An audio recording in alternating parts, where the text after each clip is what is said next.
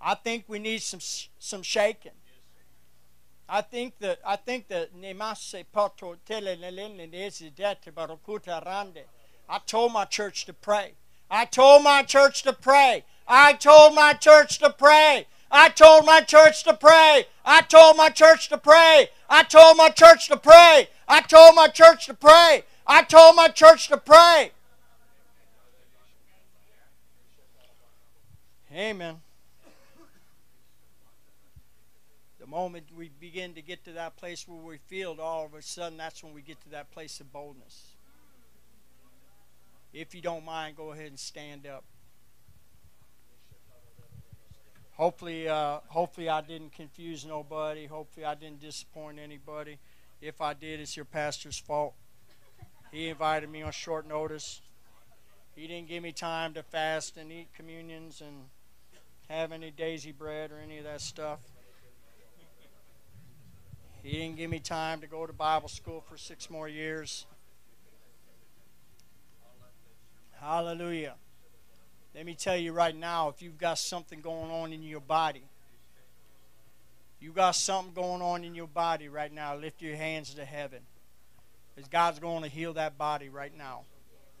You ain't dependent on me, because I can't do squat.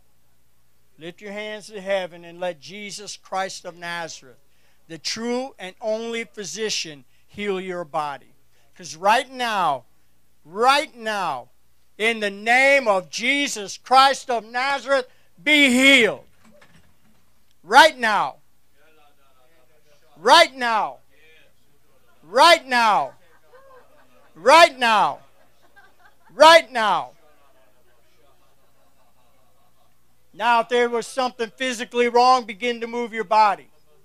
If there's something wrong with your knee, begin to move your knee. If there's something wrong with your arm, something wrong with your neck, begin to move that part of your body that was hindered. Come on.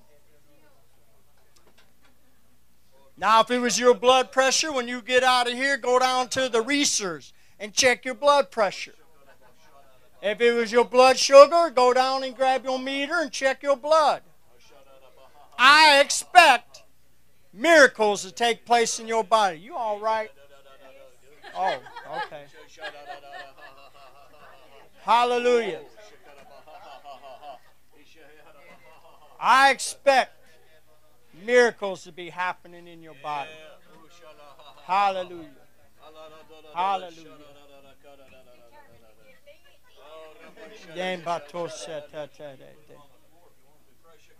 Nah, he'll be there in a minute.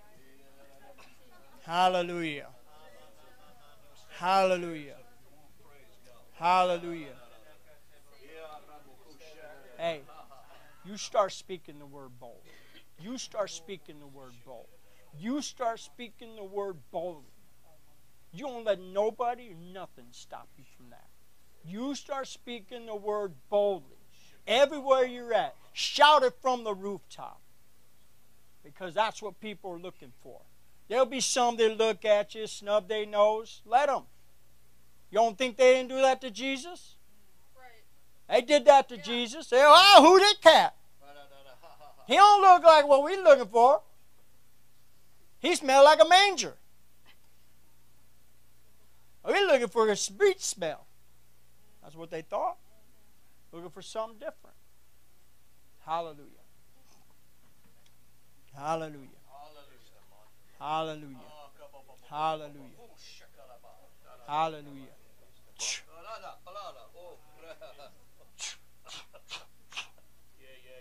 Yeah. Go a different way.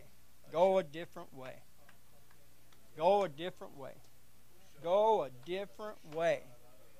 Full of that fire.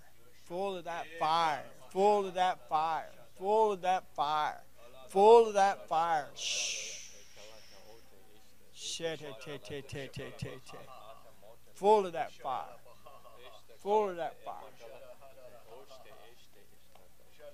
Full of that fire.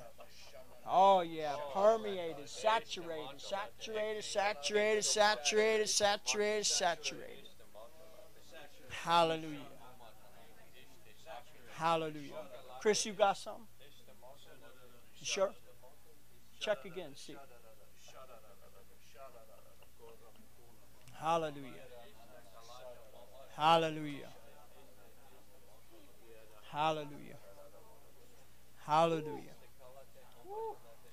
You know, when you look around, you got a plan for down the road.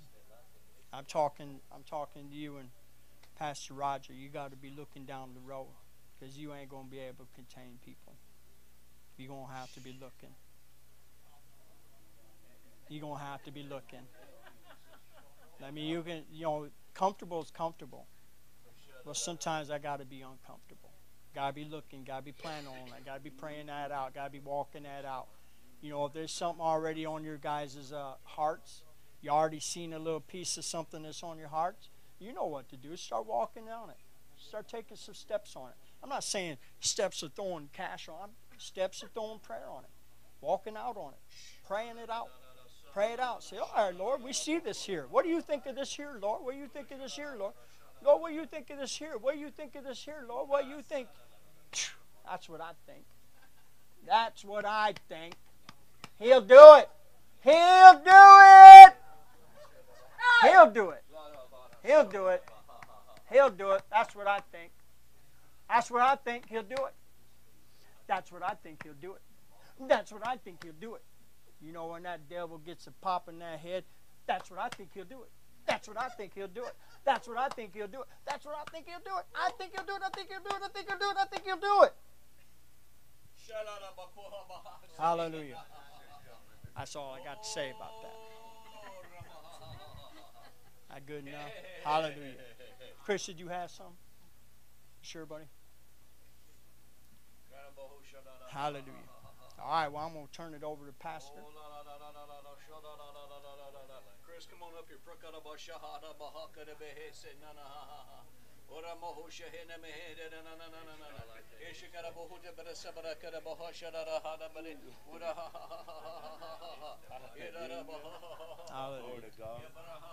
Hallelujah. Hallelujah.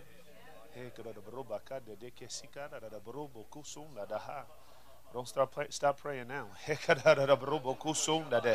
Come on, man. Let's go somewhere together real quick. Just jump on in. That's how you do that. You make a choice in life. You just make a choice. That's how quick change comes. You make a choice. That quick, right? You make a choice to step into the Spirit of God. Smith Wigglesworth said, I didn't wait for the Holy Ghost. He said, brother, glory to God. Hallelujah.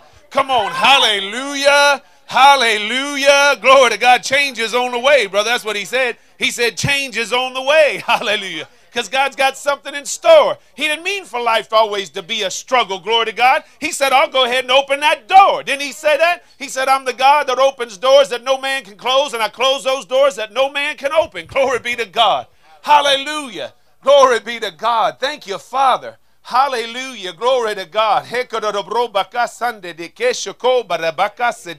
Oh, come on, man. Jump on in. Because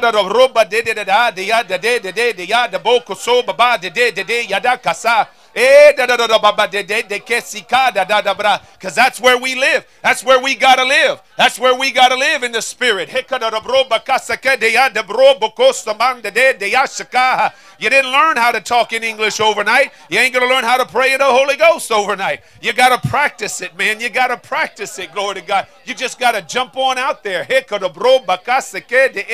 Bro de kesika de ekosobo soba bro bokoso bade de yada da bro bokosunda da da da ba de yada da da brabakasanda de yada. Oh, hallelujah. Thank you, Father. Hallelujah. Hallelujah. Hallelujah. Because I'm not going to be afraid of the dreams and the plans that God's got for my life. I'm not going to be afraid of the dreams and the plans that he's got for my life. Glory to God. You're a blessing, brother. Glory to God. Come on, man. Just step on out in the Spirit of God. Don't be afraid. I love what he said. Don't be afraid what man will say of you. Man, what shall I say to these things? Glory be to God. If God before me, who can be against me, man? You hear what I'm saying? You're a blessing to the body of Christ. You've got a sweet spirit, man. It's a spirit of joy. Man, come on, if people could get that spirit of joy and thanksgiving just to be happy, regardless of what comes their way in life, man, come on. Hallelujah. Thank you, Jesus. Glory be to God. You're a blessing to the body of Christ, brother. You're just a blessing. Hallelujah. God calls you blessed. That's what we are. Hallelujah. Ain't that right? God calls you blessed. Didn't you sing that song? Something like that? Come on. God calls us blessed. Hallelujah. Hekara broboko somande deke sika da broboko sonda ha. Eda da broboko da de ya da broboko soma de deke sika da bra. Not by might nor by power, but by my Spirit of the Lord. God, Jesus never did one great work until the Spirit of God came upon him, did he? He was 30 years old and he didn't move no mountains. He didn't heal no sick bodies. He didn't have no words. He didn't know nothing to the Spirit of God. I'm telling you something, man. If you're afraid of the Holy Ghost, you might as well just be afraid of God, because that's who he is. And he's got plans for you to prosper you, to bless you, to bring you out, to bring you through, to get you over, to get anywhere. But you're not going to know it unless you're full of the Holy Ghost. You're not going to hear it, because that's how we hear. Isn't that right?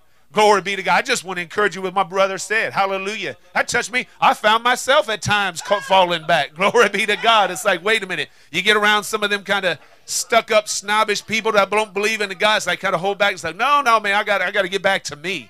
Woo, glory to God. Hallelujah. See, because when the power comes, that's when change comes. When the power comes, that's when change comes. You hear what I'm saying? Just own it, man. Just own it. You know, with God, you know how you don't worry about what people say about you? You just own it. Because when you bring change, when you bring power and you bring change, they won't understand everything about why you're a little bit different, but they won't care, because you've got something in your life to offer them that they want, that they don't have. Glory be to God. Because you can change the road that they're going on.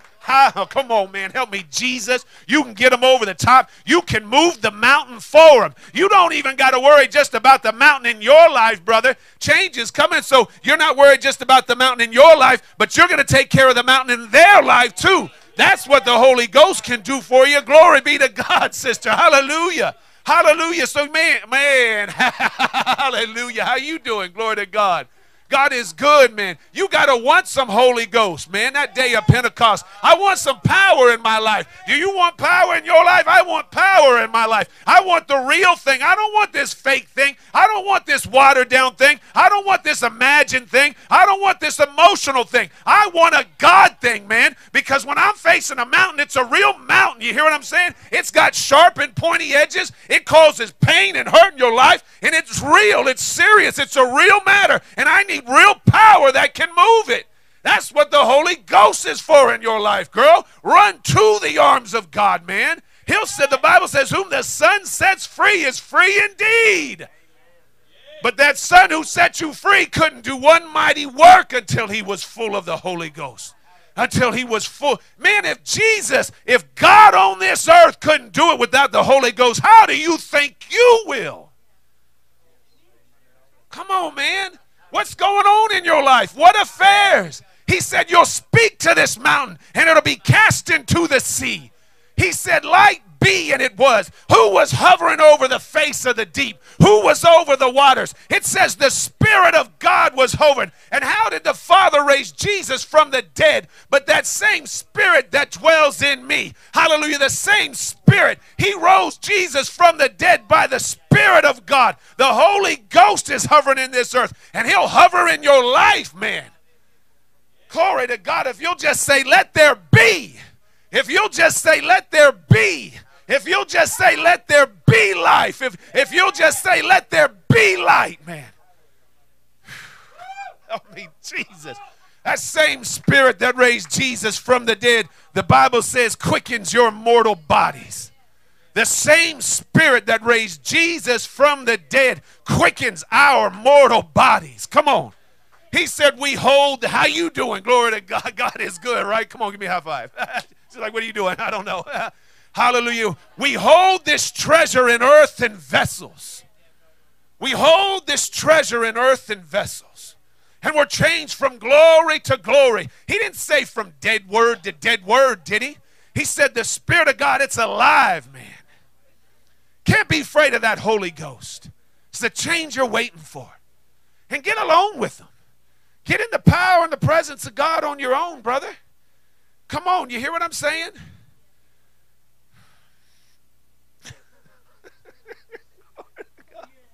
Man, I didn't, glory to God, but on the way up, brother.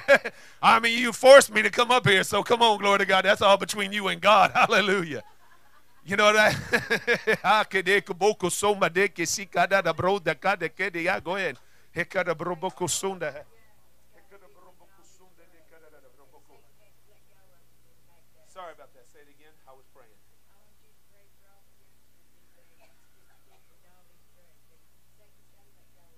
Hallelujah. You got some out there. Come on. Glory to God. Hallelujah.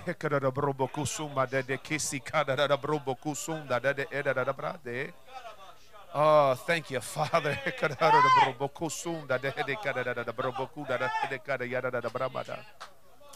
You know, it's the Spirit of God that brings life. It's the Spirit of God that raises the dead. Thank God I don't got to do nothing. Thank God we're just the delivering vessel. Ain't that right? Jesus was the authority and the Holy Ghost was the power. You got that? With no authority, there's no power. And if you don't have power, no authority is not going to do you any good. You hear what I'm saying? That officer's got a badge and it can get him in any door, right? But you know, if that bad guy wants to come about him and he don't have that thing on his hip, then he don't have no power to stop him, does he? Power without authority is no good, nor authority without power. So, Father, we just thank you in the name of Jesus. We just take authority over these children's life, over these men. Let me have your hand. Over this man and this woman right here, and all of these children in this place. Oh, come on. Lay your hands on her, somebody.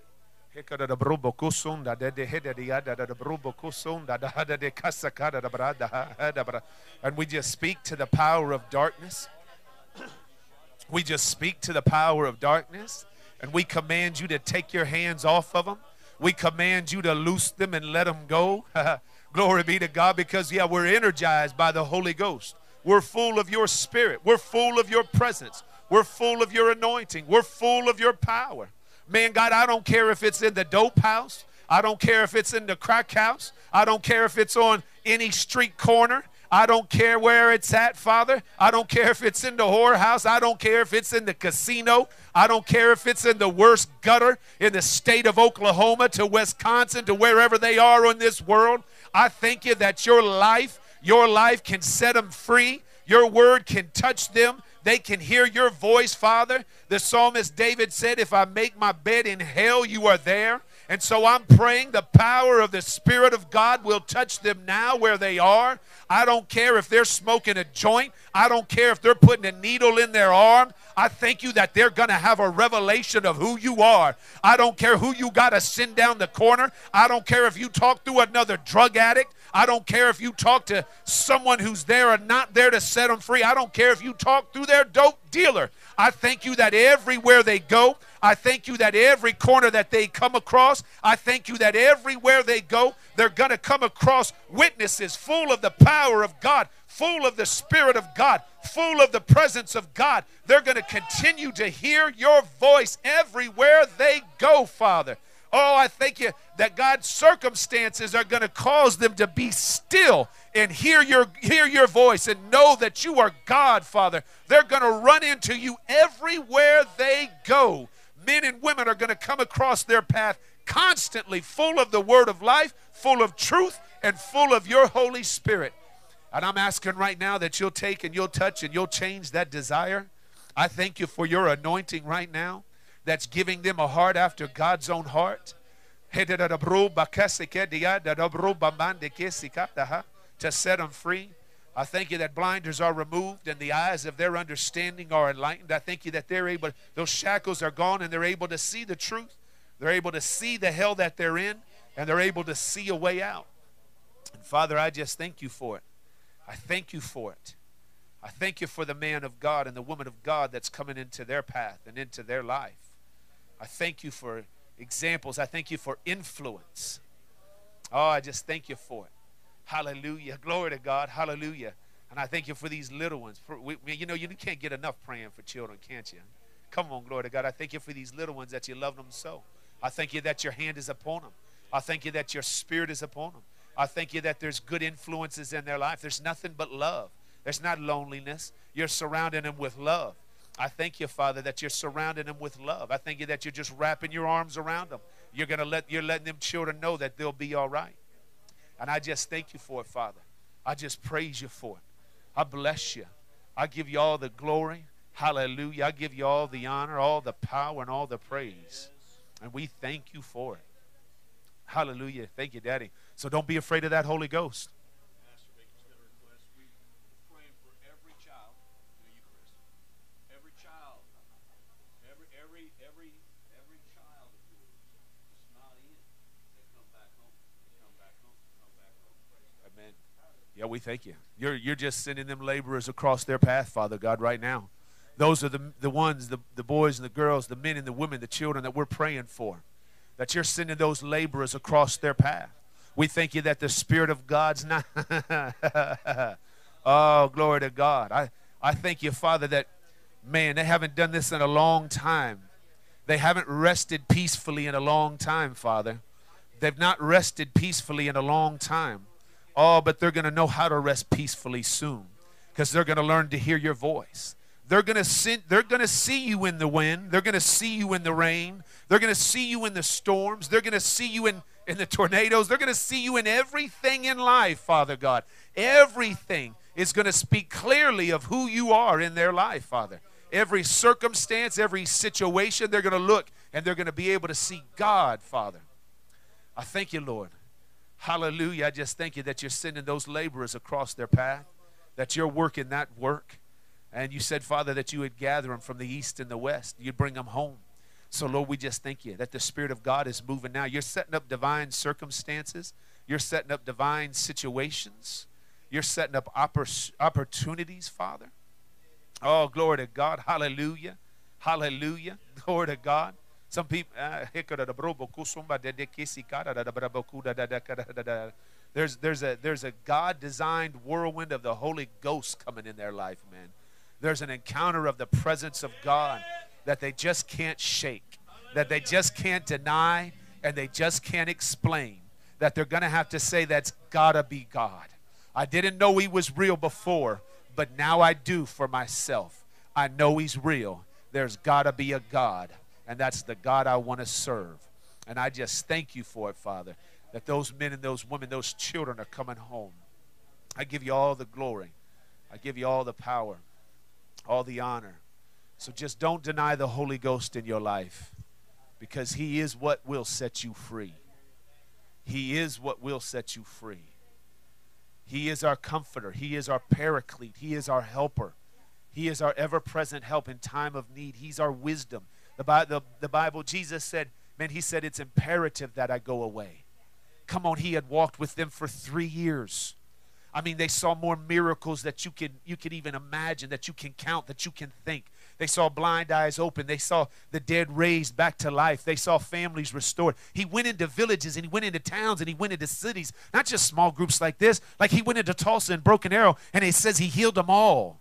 Man, and he just healed them all. And then he went to the next one and he just healed them all, man. And he went over there and he just healed them all. And he went to Chicago and he...